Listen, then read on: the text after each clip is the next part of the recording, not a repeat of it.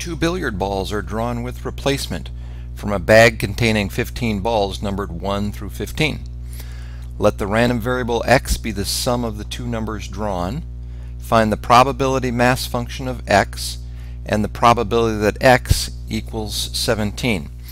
Now, because the two billiard balls are drawn with replacement, this is equivalent to rolling two 15-sided die, and that's why you see this picture that is kind of reminiscent of what you saw when in the last chapter when we were rolling two die. So if you number these as the first draw here on the rows 1 through 15 and the second draw here again 1 through 15, then you know that there are 15 squared, which is 225, equally likely outcomes that are given by the 225 little squares. So let's start out with the smallest x can be and compute the probability x is equal to 2. The way you would get a 2 for the sum of the two numbers drawn is to get a 1 from the bag, put it back into the bag and draw the one ball again, and that's a 2, so the probability of that is 1 over 225. Next, the probability x is equal to 3.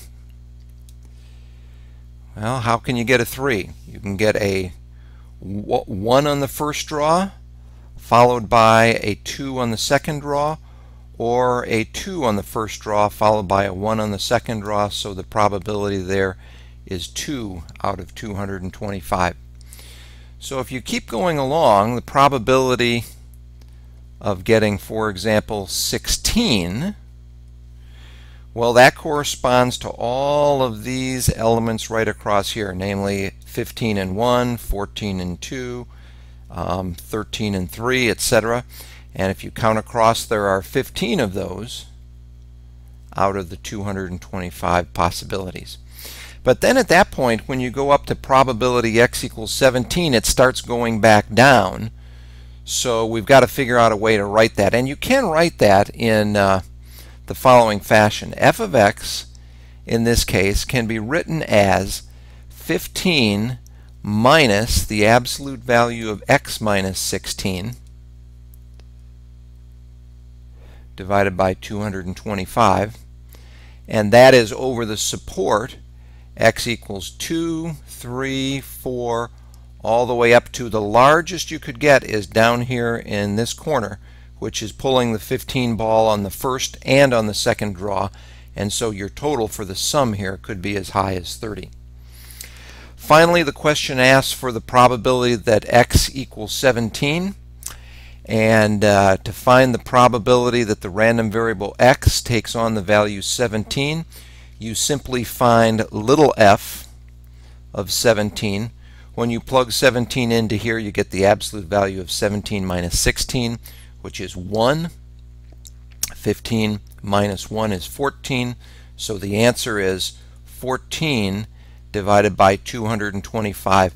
And those 14 correspond to all of the different ways of getting a 17, and I'm putting dots in those spots as we go across. Now, if we'd like to take a look at what that probability mass function looks like, here is some R code. X runs from 2 to 30.